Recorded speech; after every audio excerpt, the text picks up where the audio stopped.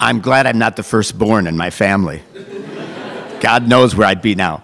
And I do have some notes that I'm going to follow a bit. As I mentioned to a couple other folks, I was at the Cuban boy band last night at Cook County that didn't start till 10:30 with my notes. And I was just looking at them this morning to see what I'd written, and it was like, oh, maybe not. Kind of in that. Somehow I got more focused on the band than on the writing. And I won't tell you why. You can guess that part. So anyway, a pleasure to be here. I'm delighted. The topic, it was mentioned, was humility. It's made me think hard and long. I'm not sure I have many ideas on it, but we'll see where we go with that as such. I think, though, that just as a preface, that I would say that one of the things that I found intriguing for myself was that because I've been involved in city politics, it's easy to get caught in that, what did you do, kind of thing, and that I was elected at city council, a member of city council, blah, blah, blah, kind of thing, and that. And it's made me step back, not only for this, but for a couple other things, and say, so what really matters? You can be elected to something, and is that really all that significant, as opposed to what did you actually do? What things happened that made a difference, kind of thing. And that's where I'm going to try to spend a little of my time and to move to. And I'm not sure whether I have to hit here to get the next slide. The right arrow button. Okay. So I've kind of paired the thinking about what humility might mean and the notion of what really matters in that. And it is and will be a bit of a personal journey. And I've reflected a bit on what I have here right in front of you. Toni Morrison is probably one of the best-known U.S. authors, novelists, playwrights, poetry. Won most every award that you can possibly get as a writer. And this is a quote from her in just the last few days about her brand new book that she's just come out with. And the book is called God Help the Child. But the quote is, me, me, me, me, me. A bit of the me generation notion. Look at my picture. Look at my novel. I write about myself. Look at my story. It's about yourself. She's talking about herself. It's about myself. So it is a little bit about the journey and a little bit about my story, and trying to reflect where humility comes into that.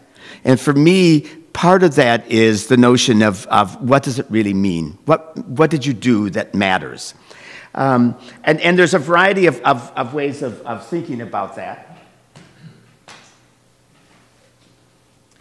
And I think that as part of the journey, and part of my thinking about it is the sense of modesty, which oftentimes doesn't come to politicians very easily, kind of thing of that. But the notion of things that maybe you are doing or you are trying to do are very modest in them. And so the first one I want to talk about is in the last couple of years, what I think has been something that I would describe as something that has mattered in a small kind of way and is a fairly modest effort. And I'm just showing a couple of pictures that relate to what I want to go into a bit. In the last few years, we've managed to, a number of us, put together a very informal kind of group that doesn't exist as a real group as such, but have looked particularly at the small park or parkette that's right behind where Sobeys used to be off of 104th Street, and to see what could be done to bring that back to life. And in one sense, it's a very modest little effort. It's a small little tiny park. that's been neglected for over 30 years. Actually, the city owns it. I'm familiar with it, and the city never did anything for 30 years about it. It was filled with dead trees and debris and all of that kind of thing that's there. And so, with a fairly significant effort, and a group of people that got together, we looked at what it is we thought could make a difference, and that what would matter. And in that journey, we were able to pull together individuals that were willing to take some lead. Amanda Tsay, who some of you may know, has been very active, and she's really the person that's coordinated the Illuminate project that we've done. But we've also been able to do that in a way that has pulled in a lot of other groups, other people. So the 104th Street Action Committee is part of it. The Community League has always covered the insurance we need to have for doing our Illuminate Festival. The University of Alberta, the Faculty of Extension and City Region Study Center have handled our money. So if we've got some money and had to pay bills, they've handled taking care of that particular aspect.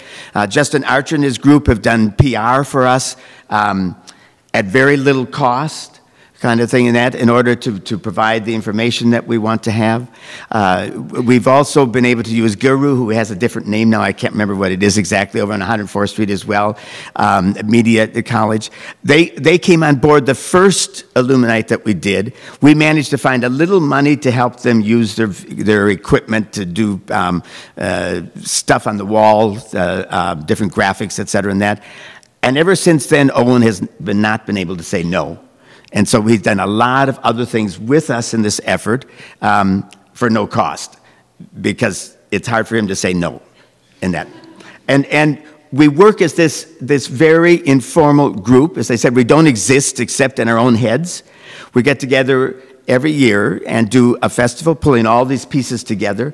And in the end, what you saw before was one of the installations. We have about 12 installations that emphasize light. They're there for a couple of days and nights. They look better at night than during the daytime because they have light. And these are mason jars that have a light, one of the little things, LED light in the bottom, and are hung in such a way that when they move, they give you this kind of effect. Very modest. Who would guess with mason jars what you could do? Not me. I haven't a clue, nor would I ever be able to do anything like this. But it's the result of that informal working and thinking together, gathering people who are prepared to do something that is really very modest. The other one is light coils that were wrapped around tree trunks, and that lit up in the evening, and then had a couple other poles. And look how simple that is, and how modest it is. And think about the fact that what we were able to do in a small little park is have about 12 different installations, all modest, all by volunteers, different groups of individuals that got together and did that. And all the different entities that came together, of which I was part of, to make it work and to make it happen. And what we saw was people walking through the park, particularly in the evening at night when it was dark, who would stand and look at and talk about the different things that they saw. And we're spending time engaging each other, and look at that. And looking at some of the components and say, those are just jars. How did they manage to think about and do that? All of that, I think, is part of the very modest kinds of way that one can do things that in fact, in one sense, I think, tend to make a difference. Part of it, what drove many of us, including myself, is that in being engaged in the city of Edmonton and trying to do things that make a difference, sometimes we talked about things like the new arena, which is great, but it's hard to know how can I be part of that. Where this little park and the stuff that we do there offered a huge array that many people could find ways to do something that made a small difference just for a couple days a year, a couple of evenings, and we've done it 3 years in a row, kind of thing. And we do it on very little money, and we do it as a non-entity. We don't exist except a group. I forgot to mention that we also get some support from Divine Wines, that some of you probably know. We give artists the groups would put something, we give them a bottle of wine that Divine contributes along with some other things. So it's using all of those kind of resources. And I think that's one way, from my perspective, to think about humility a bit, about being modest.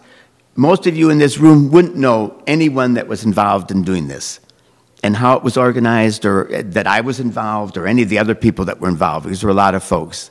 And it's understanding that what is significant and what in fact was important is what happened at the end, that all of it came together. People talked with each other. They saw that park in a different way than they'd ever seen it before. And it began to open people's thinking about what it meant. A very modest little effort, and very small, nothing that was entirely earth-shattering. Although some of the pieces that were presented, like I've shown you, were quite outstanding. And certainly much beyond anything that I would do. I haven't got an artistic bone in my body in that. As I said, I can go listen to the boys' bands, but I can't do any of it, even though I wish I could. So that is one aspect that I think is significant. And I think it is because of how you can be part of something that in fact is something else for everybody in that, and really leads people to rethinking, relooking, and who did it is not significant for the people that come and enjoy it. The other area, so that's a Luminite.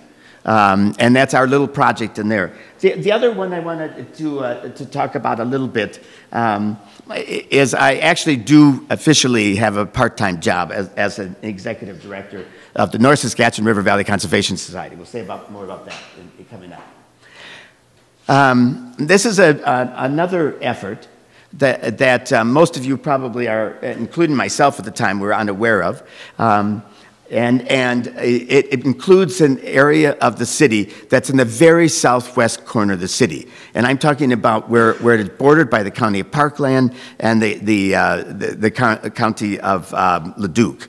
So way at that very far southwest corner. And among other aspects is we're looking at how that can be preserved along the river valley. And that nearly 500 hectares of natural land that are there. And as part of it, there's also an old 1908 post office. Before any of you were born in this room, even though we talked about age earlier, and that none of you were old enough when this was built in that and used as a post office. This little group, the North Saskatchewan River Valley Conservation Society I mentioned about, which sounds very grandiose, been around about 6 or 7 years. I'm the only staff person they've ever had, kind of thing, and I'm cheap in that. And we just got some money a few months ago to make that happen. So just to give you a sense of, again, it's a modest group of people, a number who live in this general area, but also other people around the city. And what we are looking at is what matters with this land. What would make a difference for everyone? And it is that sense of we're trying to do some things that will help preserve that land for everyone else for generations to come, for the next 7 generations. And that is a goal that is significant, but the people who are working on it and all the different entities are not very important. It's what we're trying to achieve. And it's a very modest kind of thing. As I said, most of you probably don't even know that it's there. I didn't know it was there before either, until I got involved as well. So I think in some things, in my mind, besides the notion of modest, that I think that humility and what matters also includes a couple of things, that a fair and just society. And to not be overly political at the moment, I think one of the things that has resonated when we talk about a fair and just society is the notion that maybe we all got to help with making sure that economically we do well, except business and industry. I think that's hit people in a way of like, how come they're exempt when you think about the notion of a fair and just society? I think it's also important to look at how it enriches the lives of individuals. I think the little parquet and the illuminite enriches the lives of people who come and take a look, just as I think this area does that as well. And that's part of thinking about things in a humble way. It's not about me. It's not about some of the other people. Divine Wines would never claim that they were significant in what's happening in that park as such. Neither would Justin Archer say that that's, one of his big items and the rest. But what it does say is that the people who come there find it, to look at it in a different way. And that's part of what we're hoping to achieve there. I think the other part of it is knowing that what you are doing, what I am doing, I like to think that I'm doing, is making communities resilient and strong. And Edmonton is a city of many different communities, and I think there is something about that we need to be part of, finding ways to help make communities resilient and strong. And again, it's a very modest goal. In my own community, I live in Oliver, and that I'm part of the group working on getting a bike route on 102nd Avenue. Will that change the world? No, kind of thing in that. It's the biggest thing in sliced bread. It's not an LRT system, kind of thing in that, or anything like that. But it's something that the community has embraced, and we're part of. Most of you will, if you ever use it, because it is going to be there starting next year, will have no idea how that happened or who did it or whatever. And that's part of the modest part, I think, and part of the humility, and that is knowing that you're working on something that matters. And it's, as a former politician, it's not that I was elected. It took me a while to realize what was really significant is am I doing anything that matters, that makes a difference, that we're looking at. And so to kind of pull together, and that another quote that I like, and this is for an American poet who died in 1995, but wrote most of his poetry between the 60s, 70s, and into the 80s, and was one of the best known U.S. Poets. And his comment in one of his poems, and this was towards the end of his life: "If I'm a host at last, it is of little more than my own past. May others be at home in it." And I think that speaks to me what humility is about. That in the end, that others be at home in it. And I want to end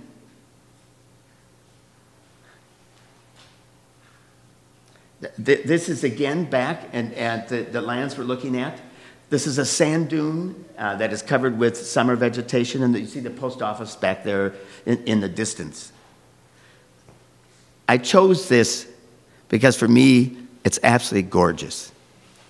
And I think we don't realize the value of beauty. And I think that's part of our understanding of what humility and modesty is, the beauty in the world that we live in, and how we can make something of that. I'm always taken by this particular photo because it shows beauty in a way that I could never, and I think most of us could never replicate, kind of thing like that. But can do something so that every generation is able to enjoy and to see something along those lines. So it's a complex issue of humility. I'm not sure I understand it entirely by any means, but I think if you start to think about what matters, not necessarily the position or whatever, and what you're trying to achieve and how that makes this a better world for all of us and our community stronger, I think you're on your way. And I hope that I'm on my way. And that it's been an interesting journey. I hope to have a few more years of this journey. Stay away from the boys' bands late at night and keep my head a little clearer, kind of thing in that. And that's it. And I'm happy to answer any questions or any comments anybody has. But that's my sense of humility and what matters. Thank you.